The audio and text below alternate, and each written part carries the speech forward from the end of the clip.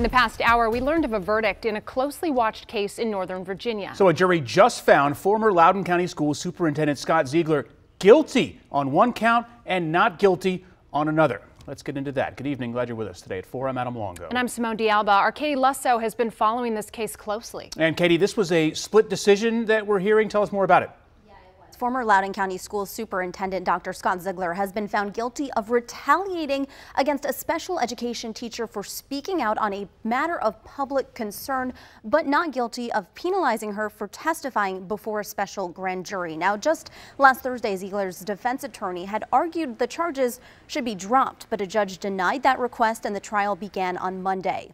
Now, Ziegler was fired last December after a special grand jury report criticized LCPS's response to 2 sexual assaults on campus back in 2021. The independent investigation into those cases was recently released and revealed that there were serious shortfalls in communication. Now, just about 30 minutes ago, we received a statement from Attorney General Jason Miara saying justice has been served, that LCPS was thrown into the spotlight for all of the wrong reasons, and one of their casualties in all of this, neglect and mismanagement, led to the retaliatory firing of a dedicated school teacher.